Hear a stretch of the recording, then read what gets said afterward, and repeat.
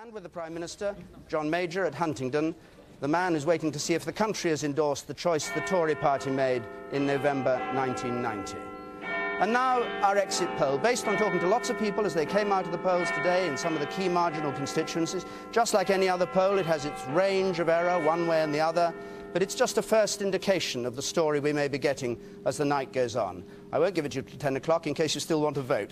But here we are, 10 o'clock, and our view is it's going to be a hung parliament. This election is too close to call. We're saying it could be from the Conservatives short by 10 of an overall majority to Labour, the largest party, and short by 13 of an overall majority. And the likeliest outcome is the Conservatives short by 25, which would leave John Major possibly as Prime Minister, but having to put together, make some arrangements with other parties or rely on other parties not to vote him out, to get the 326 he needs. We're saying at the moment the Conservatives are likely to be short by 25 of the 326, but as you see from that screen, it's possible that the Labour Party will be short by only 13 and that they will be the largest party, thus completely changing the political complexion.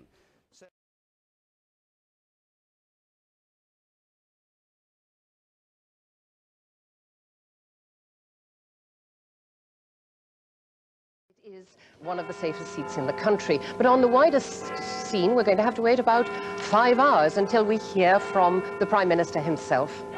Thanks, Kate. And as Big Ben strikes 10, the polls close, we can give you the results of our exit poll. We've spoken to 14,000 people in 200 constituencies tonight, and we hope they've been telling us the truth. There it is, 10 o'clock, and we say Tony Blair is to be Prime Minister and a landslide is likely. And reaction from Sedgefield already down there on the right in the Labour Club, all applauding there, Conservative Party headquarters, rather more sombre scenes. So here are the details. Tony Blair to be Prime Minister, and this is why. Labour, 47%. The Conservatives, 29%, according to our exit poll. That would be the worst result, not just this century, but if you care to go back that far, to the Tory vote after the Great Reform Act in 1932 when they were led by the Duke of Wellington. The Liberal Democrats on 18%, pretty much what they did at the last election, others on 6%.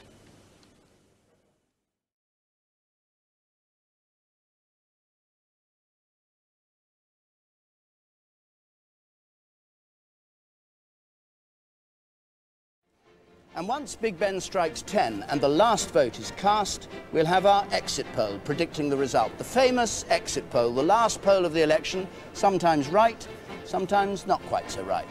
NOP this time have asked 18,000 voters in constituencies across the country to fill in a simulated ballot paper outside the polling station just after they've voted. And fingers crossed, if they've been filled in truthfully, we won't have egg on our faces when the real results start coming through in 3/4 of an hour.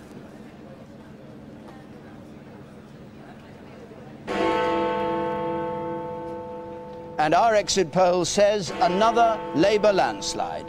Tony Blair has won that second full term for Labour that was always his ambition. We are saying a Labour majority of around 160. It could be a bit either side of that. It could even be above the 179 that they had last time. Well, that's their first reactions, but let's now find out exactly how this exit poll came about, what it actually says about the percentage of the vote. Peter. David, we talked about 18,000 people, and here's what they told us. The share of the vote. And if you think this looks awfully like that staggering Labour success in 1997, you'd be very right. 44% the Labour Party, 32% the Conservative Party, 17% the Liberal Democrats, and 6% the others.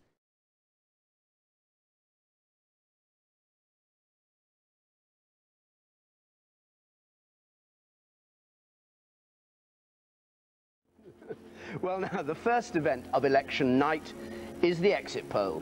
It's our first clue to what's happened today in the voting. And this year we've joined forces with ITV for this poll. It's an NOP Mori poll.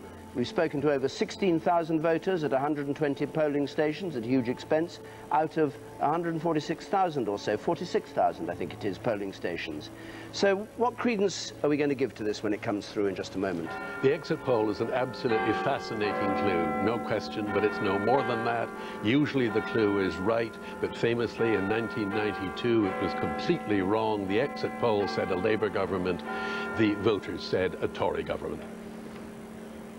As Big Ben strikes 10, the polling stations will close. It will be too late to vote.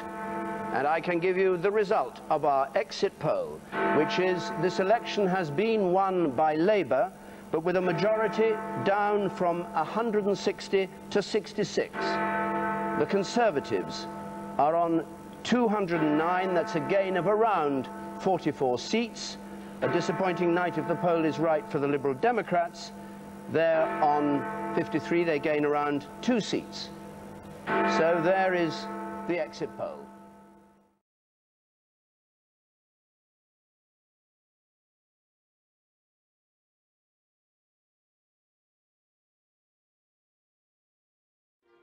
Now, in a moment, as Big Ben strikes 10, we'll be able to give the result of our exit poll. For the first time, not an opinion.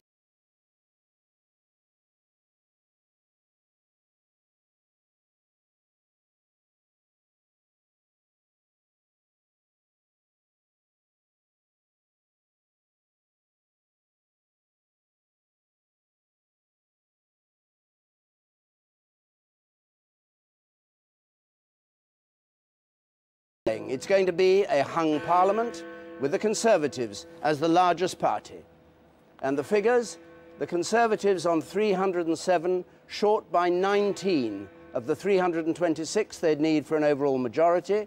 Labour on 255, the Liberal Democrats on 59, and others on 29.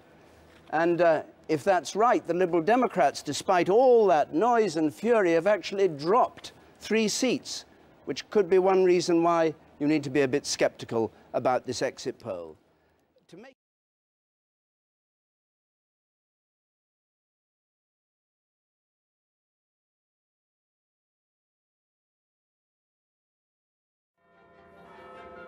So we better get started. First, with our exit poll, which even now I can't reveal until Big Ben strikes 10. Remember, this is an exit poll, very carefully calculated, not necessarily on the nail. But here it is, 10 o'clock. And we are saying the Conservatives are the largest party. And here are the figures which we have.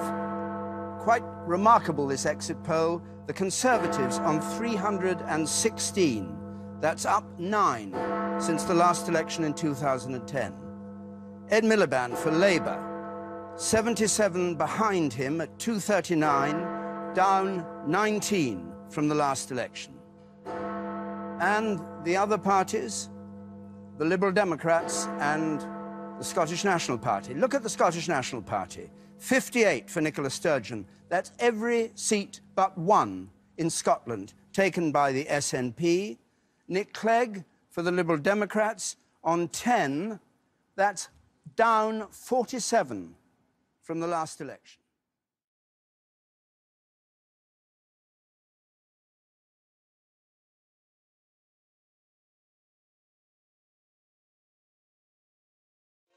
There are just over 20 seconds to go till Big Ben strikes 10. Then I'll be able to reveal the results of the BBC, ITV and Sky joint poll. Over 30,000 people, 144 polling stations were questioned today, and by the magic of psephology, we're able to predict what we think has happened tonight. And what we're saying is the Conservatives are the largest party. Note, they don't have an overall majority at this stage. 314 for the Conservatives, that's down 17. 266 for Labour, that's up 34. The SNP, the Scottish National Party, 34, down 22. Treat that figure with a bit of caution for technical reasons about the exit poll, which I don't need to explain right now. The Liberal Democrats on 14, up 6, and the smaller parties Plaid Cymru stays on 3, the Greens on 1, none for UKIP, and the others 18.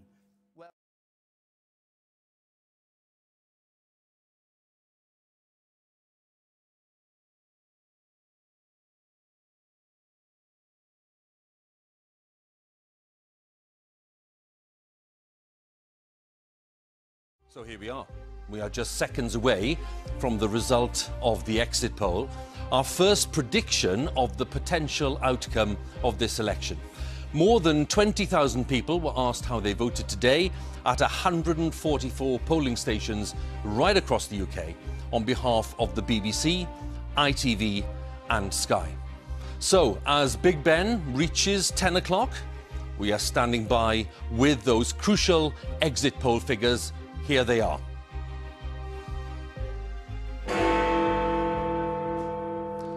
Our exit poll is suggesting that there will be a Conservative majority when all the votes are counted after this election of December 2019. The Conservatives on 368 seats and Labour way down on 191. Now, on those figures, we are looking at a Conservative majority of 86 if the votes actually tally up with this prediction. Let's look at the wider picture. And here we have the figures for all the parties. The Conservatives, we are suggesting on 368, that is a rise of 50 seats in this election, as suggested by the exit poll. Labour on 191, suffering as many as 71 losses. That's the suggestion of the poll. And the SNP on 55, making some 20 gains. The Lib Dems on 13, up just 1 seat. Plaid Cymru on 3, losing a seat. The Greens on 1, no change. The Brexit Party not winning any seats, according to this exit poll. And the others, most of those in Northern Ireland, making up 19.